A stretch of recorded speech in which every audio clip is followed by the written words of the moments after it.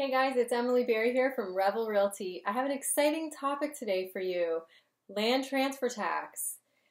So it's not really exciting, but I feel it's important, and a lot of people don't know just the basics about it. So the land transfer tax is a tax that you pay when you purchase a property, not when you sell a property, and it's payable at your lawyer's on closing day on top of your lawyer fees. Okay, there is a first-time homebuyer's land transfer tax refund.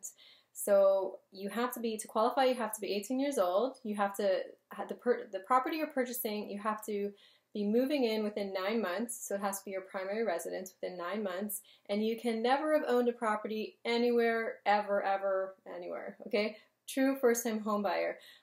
Now, the rebate is $2,000. It's only up to $2,000. So I figured out exactly the amount is $227.5. It's very complicated to figure out your land transfer tax. There's all kinds of sites on the web. If you Google Ontario land transfer tax calculator, a whole bunch of websites will come up and you can put it in. It's a little tricky how they calculate it, so just use the calculator. It makes it simple. So the $2,000 rebate is up to $227.5. So what that means is if you're purchasing a house, it's your first house, over $227.5, $300,000, $275,000, you're going to have a little bit of land transfer tax to pay.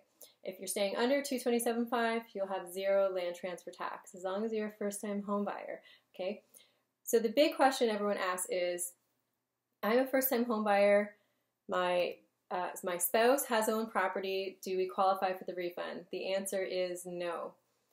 Unless your spouse owned property and sold the property before you got married and became spouses.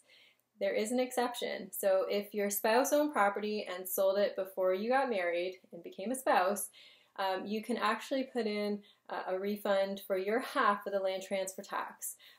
So you do get a little bit back on your half of the land transfer tax. So if the total land transfer tax is, say, $3,000 on a property, your half would be $1,500, so you could get the full $1,500 off, up to $2,000. It's a little tricky, but just know that you can still get a bit of a rebate if your spouse sold a property before they married you. So that's my tip for today.